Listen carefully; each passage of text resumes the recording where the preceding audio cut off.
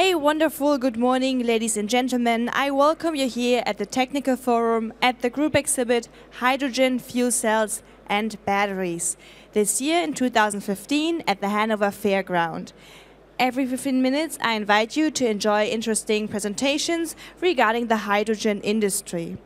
My first topic will be compressing hydrogen without any moving parts, thermal metal hydride H2 compressor. And for that, please welcome with me on stage our first speaker of the day, Marketing and Sales Manager at Hystorsys, Mr. Björn Skulason. Big hand, please.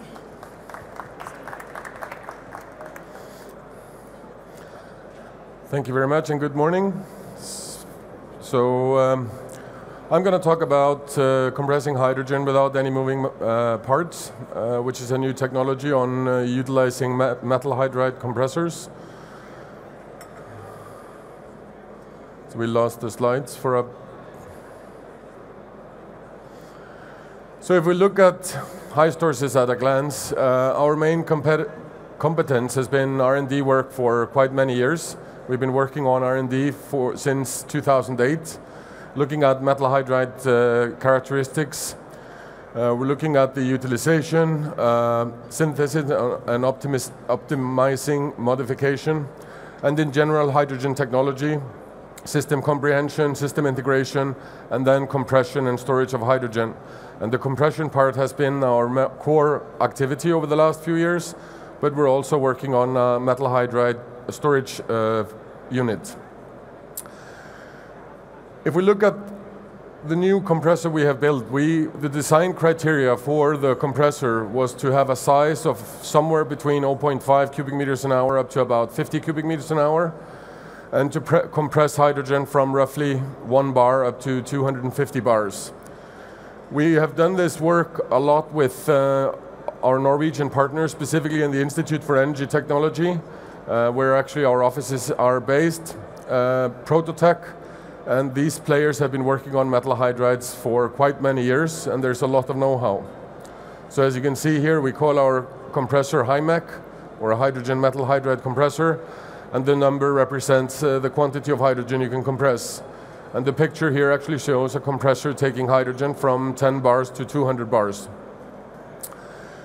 If we look at how the system works and the key features, actually we have a much higher content of hydrogen inside the vessel if we have metal hydrides.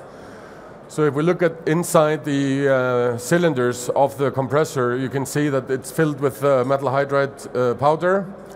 And I'm not going to go into any details of actually how this works, but you can see how the gas is stored in the solid metal.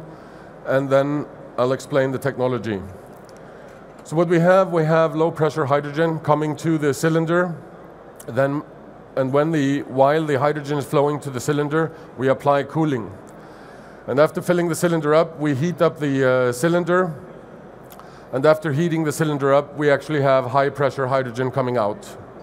So it's a relatively simple process.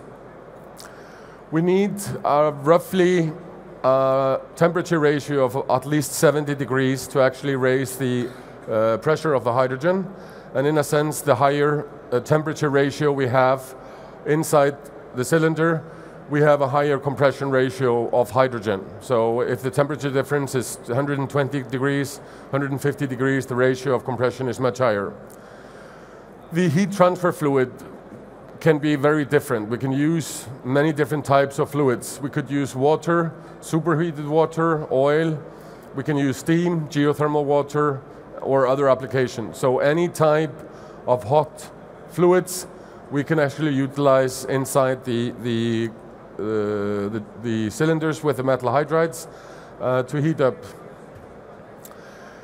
With a metal hydride compressor, you have a lot of unique features which you don't find in other compressors.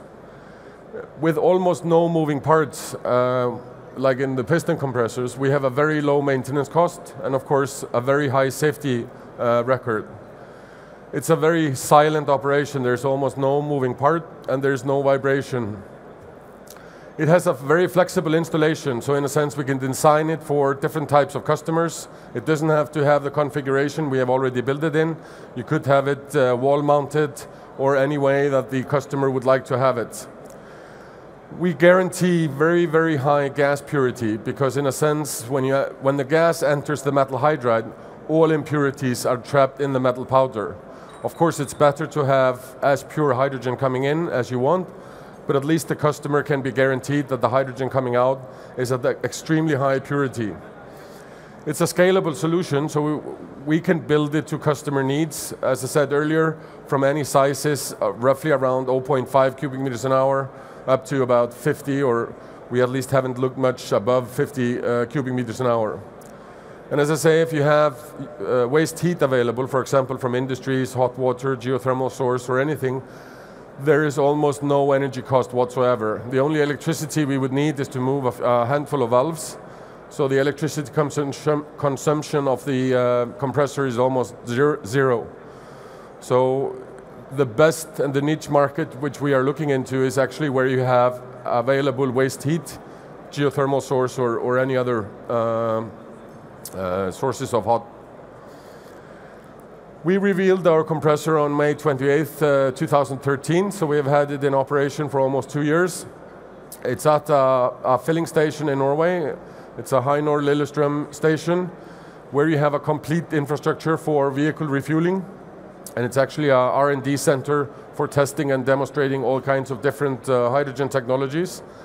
And there we are the first stage of compression, so the filling station actually can deliver 700 bar hydrogen. So we take the hydrogen from the electrolyzers at 10 bars, and we increase the pressure to 200 bars, and then there's a second stage compressor, a normal compressor that takes it to 800 bars. So in this case, we're only the first stage.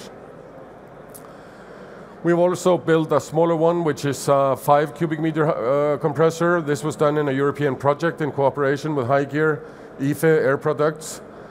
And in that case, we were taking hydrogen from a reformer using natural gas, and we compressed the hydrogen up to 210 bars, 5 cubic meters an hour. If we explain this in a little bit more technical details, and if you look at the graph to the left, it actually works in a way that you have low pressure hydrogen coming in, and we're cooling the unit at the same time as the low pressure hydrogen is coming in. Then we apply heating, so in a sense the tube is closed, all the valves are closed while we're heating up the cylinder. Then we continue to heat the cylinder but open the valves, and then we get high pressure hydrogen coming out. And then we start cooling the cylinder again to actually then absorb hydrogen again. So that's the cycle that the picture to the left actually shows you. So it's not a very complicated system. And this is a schematic picture. This is actually off the two-stage compressor. So off the HyMac 5, the 5 cubic meter one. So you can see how it's interconnected. So there's always one cylinder being cooled, one cylinder is being heated, one cylinder is absorbing, one cylinder is deabsorbing. So this has to have, so that we have a continuous flow, we have to have 6 cylinders. And you can actually see when we are applying the temperature, you can see how each cylinder is the temperature is being raised. And then after the temperature is being raised, you can see the release of hydrogen continuously coming from different cylinders at different times. So it's a very steady flow of hydrogen coming out. And in this case, we used 140 degrees or almost 140 degrees hot fluid for the heating. So this gives you a quite high ratio of compression. And to see this in a little bit different picture, you can see how the two stages are working. So we are getting in hydrogen at about 6 bars. And in the first stage, we raise it to a little bit above 50 bars. And then in the second stage, we go to 210 bars. So it's the cold fluid is actually around 20 degrees. So in a sense, if we would have access to colder water, you increase the delta T and you increase the ratio of each stage. And we're using 140 degrees. Actually, in this case, we're using oil. So you can see that the 6 bars coming in raised to about 50, and then 210 bars coming out continuously. So this is actually the cycle of how the flow of hydrogen is actually coming out from the compressor. And this shows how steady the flow has been.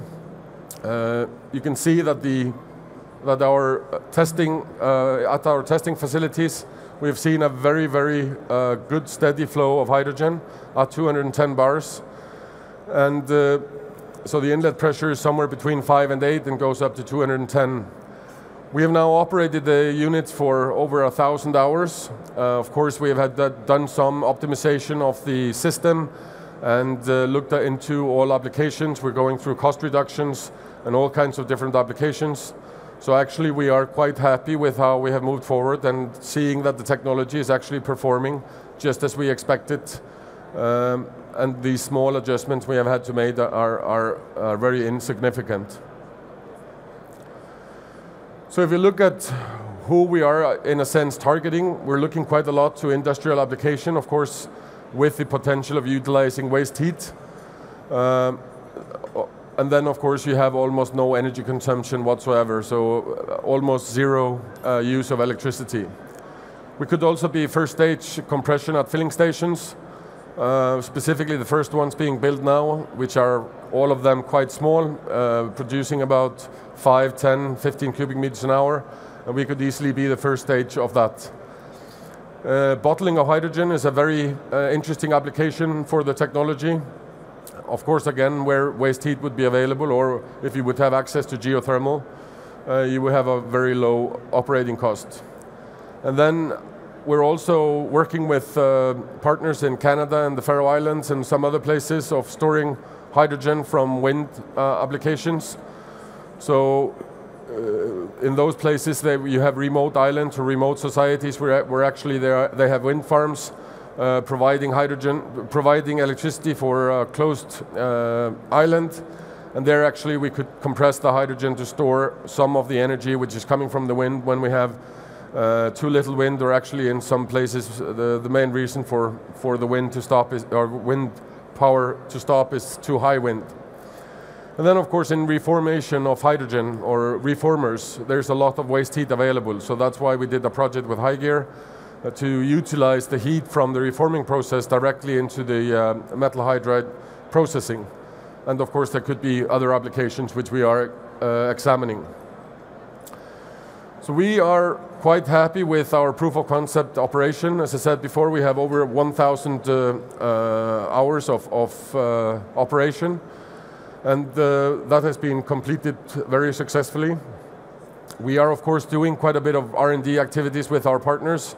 We work quite a bit with a company called Aquagas in Sweden, and they are actually the constructor of the compressor. So we have patented a part of the technology, so it's protected. We have already quite interesting partnerships in place, but we are interested to expand our partnership. So we can say that we are ready for market deliveries. We are now negotiating for sales of a handful of compressors to different applications, and we are convinced that this is a unique way of providing compression of hydrogen. And you're all welcome to visit us at booth B60, which is kind of a Norwegian booth where we have an assembly of the key Norwegian companies. And we would like to thank our main investors, which is Norsk Innovasjonskapital. They have been a very strong supporter of our activities, both in the R&D and also in the marketing. Thank you very much for your attention. Thank you very much also from my side for this very interesting presentation. Are there any questions from the audience at this time?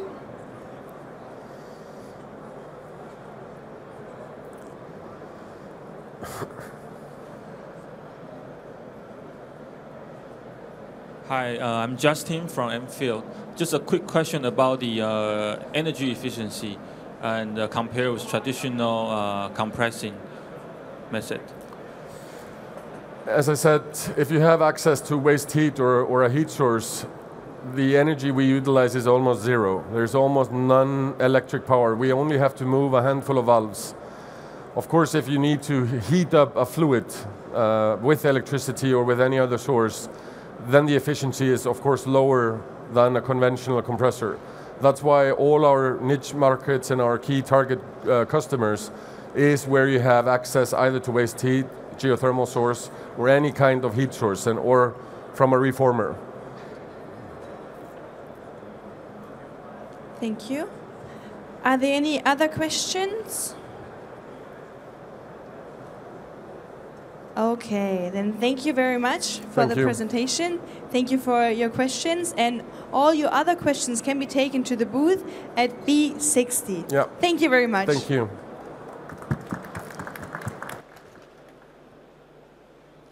Our next topic will be forklift trucks. And I've seen there are some forklift trucks even here on the fair. Recommendations for the market introduction. This is going to be very interesting. Hydrogen has made it to the market. We are going to produce serial cars this year. Toyota has already moved forward. Daimler is going to serial production 2017. So let's see how we can continue with our topic for the whole day, stationary and off-grid fuel cell applications. That will be only in a few minutes' time.